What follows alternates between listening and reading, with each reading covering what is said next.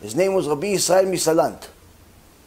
Rabbi Yisrael Misalant says, the Rambam writes, about 900 years ago, that to do tshuva is really a 4-step process. 1, stop sinning.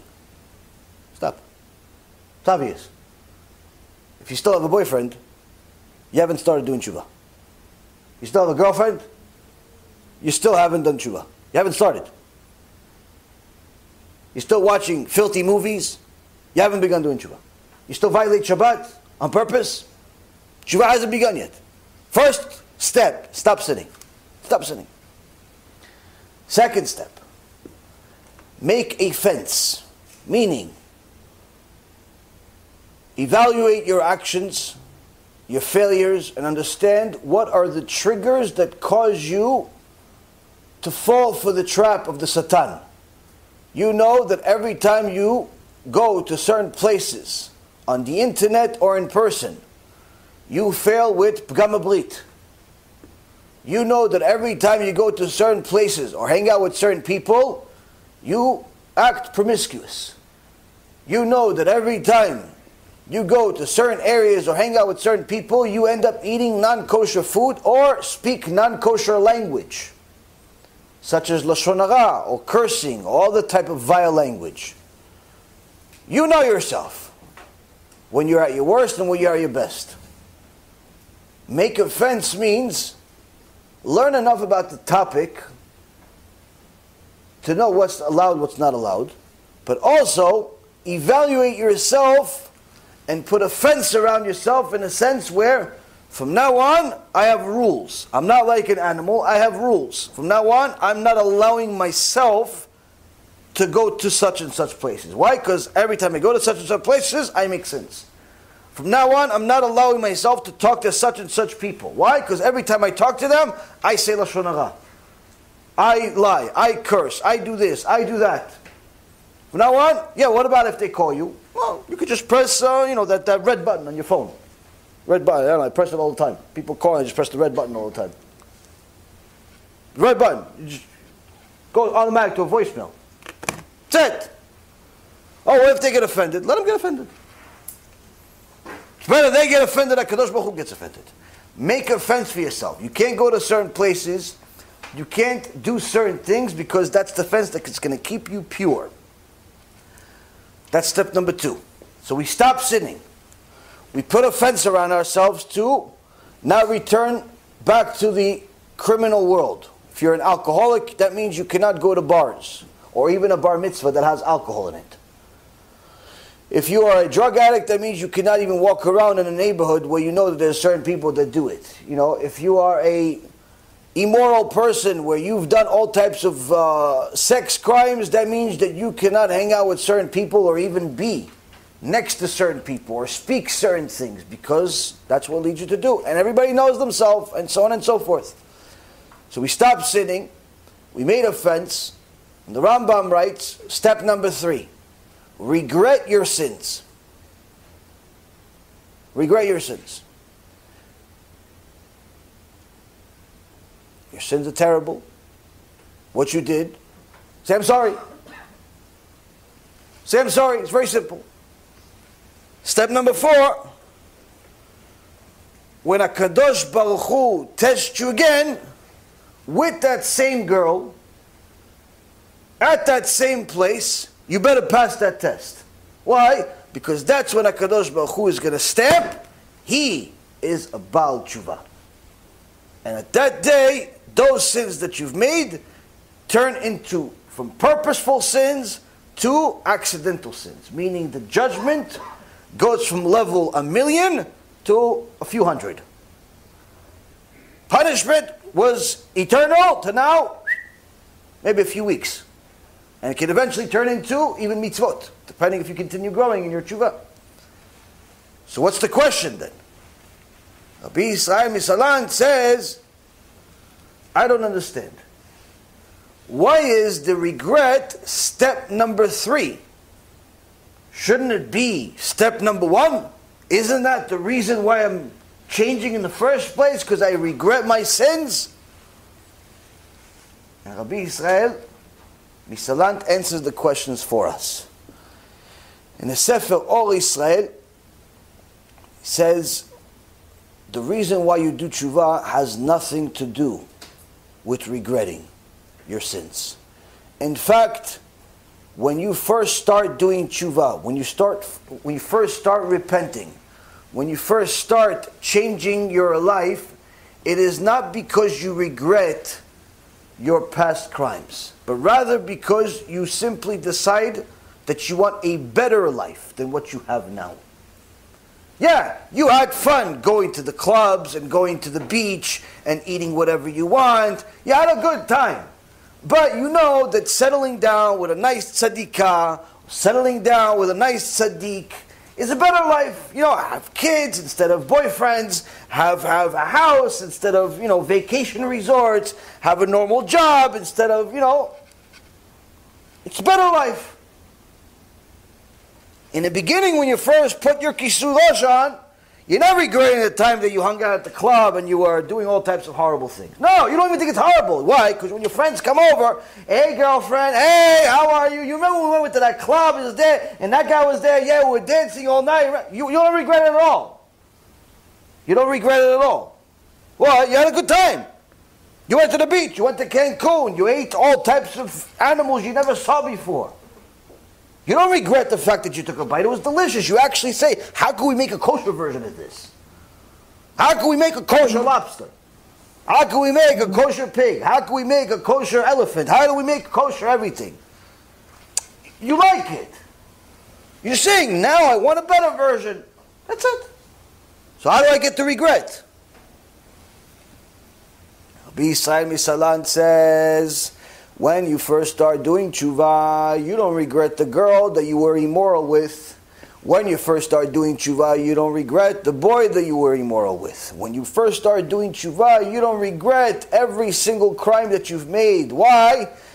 Because quite frankly, you don't even know why they're crimes. You just know that there's a better way to live. When are you going to know that you are a criminal?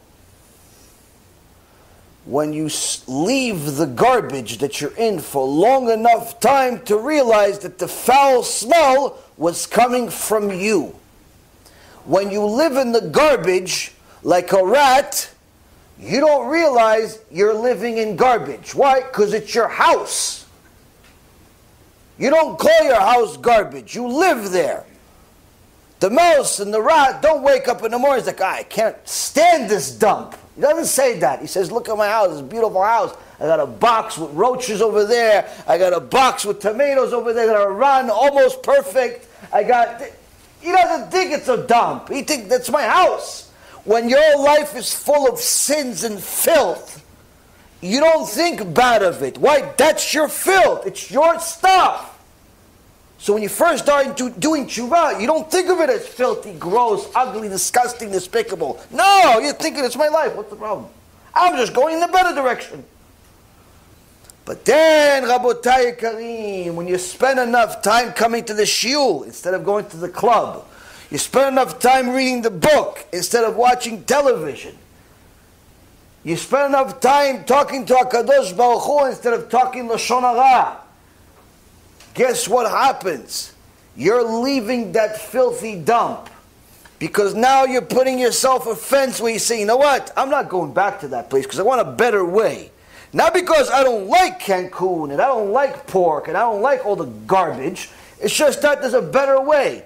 But after a while of putting that fence and learning about Hashem, little by little time passes. And you haven't been in that dump for a while. And you figure, you know what? Let me look back. Let me see some pictures of back home. And you look at back home, it's like, Hashem Yishmo, I used to live there? What's the matter with me? Look at that haircut I used to have. What was I? For a contest of ugly people? What was I doing? Why did I wear that clothes? What's that look on my face? Why did I get that tattoo? What's the matter with me? Who would put something on their face forever? Am I crazy? And you start looking at the filth of your past and you realize, what's the matter with me? How come you didn't say it when you were in it? Because you were in it. When you live in the garbage, you don't realize it's garbage, but once you walk out of the garbage for long enough time, you get enough separation from the filth to allow yourself to realize, yes, there's still a smell, but I feel like it's behind me. And then you realize, oh, that's what I left behind. And that's when the regret comes in. That's why the Rambam writes, the third step of tshuva is regret. It cannot be the first step, because in the beginning you don't even know why it's not allowed. You don't even know why it's not allowed to drive on Shabbat. You don't even know why it's not allowed to eat whatever you want. You don't even know why it's not allowed to have a new wife every week. You don't even know why it's not allowed to do whatever it is that you feel like doing because it makes you feel good. You don't know why. But after you've separated yourself from the sin for long enough time, and on top of it you've done enough mitzvot to start purifying your neshama, you start realizing that the foul smell from your sins is behind you, and you want to make sure to keep it behind you. And you start realizing that you have made the best choice in your life subconsciously. You didn't even realize how good the choice was until you got away from it. Until you got away from that filth. And Rabbi Yisrael Misalan says at that point, when you regret the sin, that's when you've officially become a Baal Tshuva. That Hashem will test you again, and if you pass it, Hashem signs off, he or she is a Baal Tshuva. Now if you simply stop the sin, but you don't regret it, you're not a Baal Tshuva. You're just a monkey that changed clothes. If you went from going to nightclubs to going to the synagogue, that doesn't make you a Baal Tshuva. It just means your entertainment places have changed. That's all it means.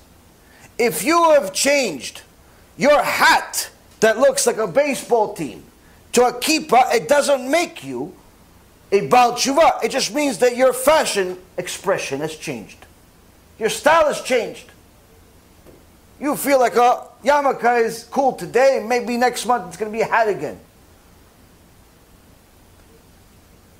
A Baal Tshuva is someone that has distanced himself or herself from the sin for long enough time to realize why it's disgusting to do all of those things, and becomes simply disgusted from their past, to no longer want to do it.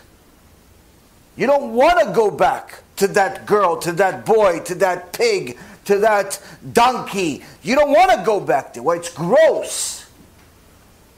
So that means that if you have been going to synagogue for 5, 10, 15, 20 years, but you still reminisce with your friends about going to some nightclub, by the way, you haven't done tshuva for 20 years. You just changed your fashion statement for 20 years. You've been reading books for 20 years, but you haven't done tshuva. And guess what? A huge amount of people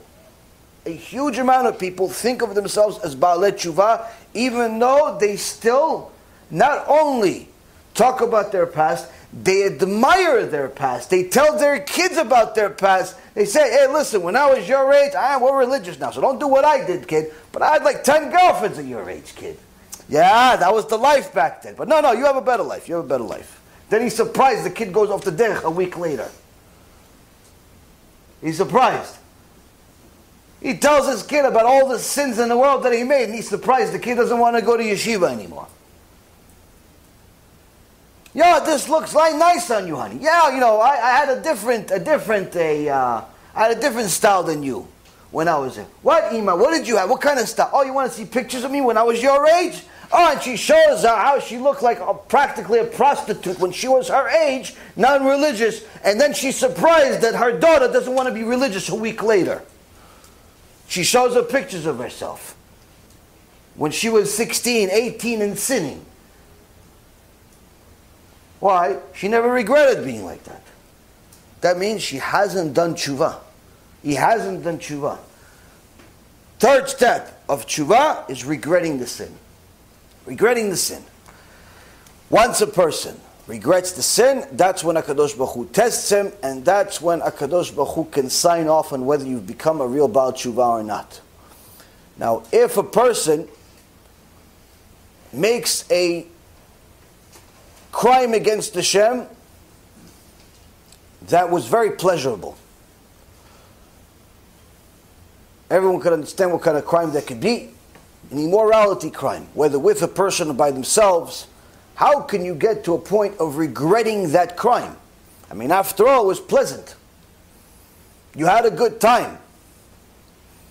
How can you regret such a crime? Watch my shiur about Genom. Watch my shiurim about Tikkun HaBRIT, wasting seed. Watch them over and over again. Understand the magnitude of the sin. Understand how much Hashem detests that particular sin and that particular subject altogether, and how holy a relationship is supposed to be. One of the shiurim that we have on the USB and on the playlist of Tikkun HaBRIT is a shiur called Kosher Intimacy. Look at what you did versus what it's supposed to be. And you see how you acted outright like a beast that you can find in a zoo, and the way you're supposed to be is like an angel. Both are fun. It's just that one type of fun goes to Gehenom permanently. The other type of fun is Kedusha and goes to Gan Eden permanently. It just depends. Both are fun, just that one of them ends up in Gehenom. Now, when a person understands how much Hashem has given us the ability to enjoy ourselves, but simply in a kosher way, and yet we chose the non-kosher way, the animalistic way, and you learn more and more about it, you start realizing what a mistake you've made. And you start realizing, wait a minute, I made this mistake with no other than Hashem's daughter. Now, it's bad enough that you made this mistake of wasting seed. It's bad enough that you made this mistake of being immoral. It's bad enough. Now, when you start realizing, wait a minute, I'm such a fool. What an idiot. Not only did I make this sin, crime against the king, I did it with his daughter. I did it with, I mean, when you start analyzing what did you do? 1, 2, 5, 100, how many daughters? You took HaKadosh Baruch Hu's daughters. And it's not only you made the sin with them, not only you made the immoral crime with them, but on top of this, you offended them. On top of this, you broke their heart. On top of this, you yelled at them. You insulted them. You destroyed their confidence. You destroyed their psyche. For the rest of their lives, they're always going to remember, you are the guy that broke my heart. You are the guy that I lost my confidence with. You are the guy that I thought I was going to marry that ended up leaving me a week later. And who's that girl? That's a Kadosh. That's the king's daughter. You did it. You start realizing, not only I went against the king, not only did he watch me do it, on top of it, I did it with his daughter. The deeper you analyze it, easier it is to regret. So much so that at some point you start crying. Why? You realize what kind of trouble you're in. At that moment, that's when you become a Baal Tshuva. That's when you become a Baal Tshuva. But if you're still admiring your past, you're still showing your daughter the half a dress that you used to wear as a full dress. You're still admiring the pictures of yourself with practically underwear. You're still admiring yourself in the past criminal life. You haven't even begun. You haven't begun. This is why, Rabotai, it's very important to use your imagination when you're talking about sins. Not your imagination of how the sin looks like, but rather what's the outcome of the sin after HaKadosh Baruch Hu catches you red-handed. Not the 5 seconds or 5 minutes of pleasure. Not that, your imagination. The little while later, when HaKadosh Baruch Hu sends those Malachei HaBalah to start investigating different parts of your organs, with no limitations of a physical body, but a magnification of pain times 60. With all types of wonderful tools that you've never even imagined exist. And no limit to how much pain a person can endure, because at this point it's purely a neshama that has no limitations like a body does. Because a body, if it experiences a certain amount of pain, it could literally die from pain. A neshama doesn't. A person understands that, he doesn't want to sit anymore. It's not worth it. Why? Am I crazy? Am I crazy person? This is what you need to do. Not should do. You need to do. In order to arrive at a point where you at least have the test under control. Doesn't mean you're going to become tzaddik, never sin again.